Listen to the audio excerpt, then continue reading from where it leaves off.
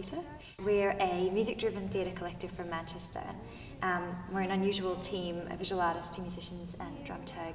Sister is a show about a brother and a sister who live on opposite sides of the world, and the show generally centres around their unique relationship to their family home. As part of our collective, it's very important to us to bring in the visual elements and the musical elements in right from the start, because it helps us shape the story itself. Originally, Tom, Luca and I came together on What Happened to Agnes, our first show. And then after doing that show and finding that we enjoyed working together so much, we also realised like what we could do better or do differently. And that was part of bringing Ellen in really early in the process, knowing that we wanted to have sort of that dramaturgical guidance and that voice in from the beginning. We kind of came into the residency with a skeletal script, kind of like bits of dialogue, bullet points, ideas about where we thought it would go, and kind of an arc for a first act. And then we've been asking Eva and Matthew, who are the actors in the show, to improv a lot of stuff and to kind of use that as a jumping off point. I always thought of myself as a wanderer, someone who chose to be free. But maybe the distance chose me.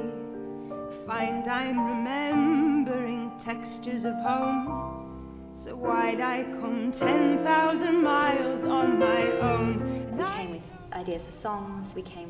Tom came with some like thematic ideas musically as well, and Luca came with some concepts visually.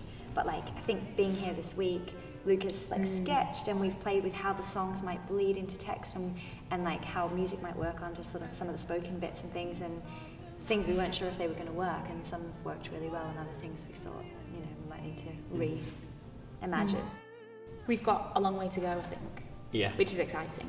You know, all of us as individuals, like how to make it work in theatre, not just be like an artist and two musicians doing something on a stage. Like, how do we change enough to become, it all becomes very fluid, but it's quite uniquely Ulita. You know, we're still forging that, which is exciting.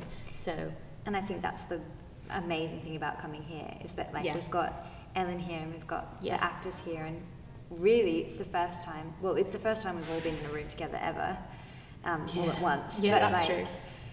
You know, it's just amazing to be able to see what that looks like and explore it. To be in a room with artists from totally different disciplines has just been like really eye-opening and really exciting.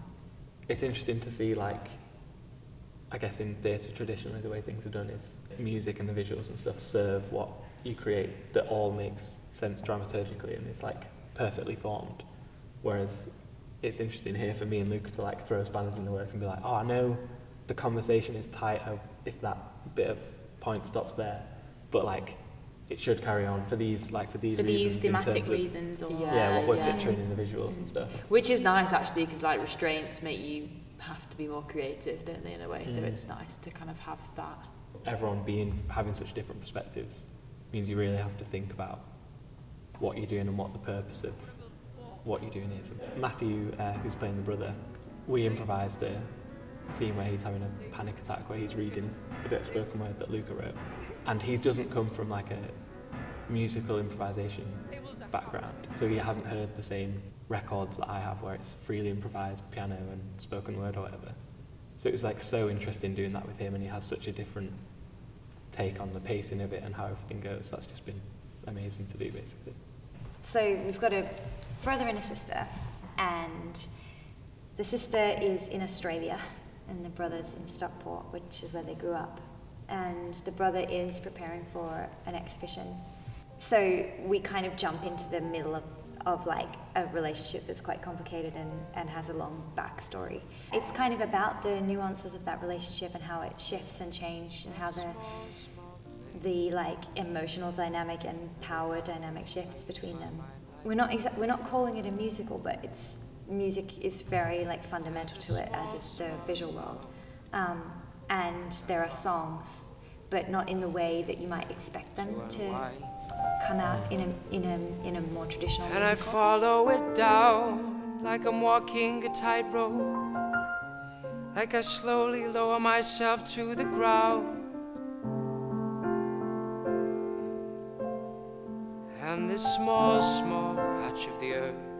We want to make it so that every time the scene changes, there is a signal by which we change the painting that is at the forefront of the stage. We're playing with those ideas that each scene is sort of punctuated by that. The actual themes, I guess, visual themes, is how to represent distance in a small space, so that's something that we're playing with. Got quite a few things to explore technically as well, in terms of like the way in which the brother and sister communicate over that long distance is currently a mixture of phone conversations, voice memos and text messages. So I don't know whether projection is like where we'd start, but we want to explore like how we differentiate those three forms of communication, and how best to present that to an audience as well. And the small, small sense of you next to me, breath on my cheek, and your hand in mine.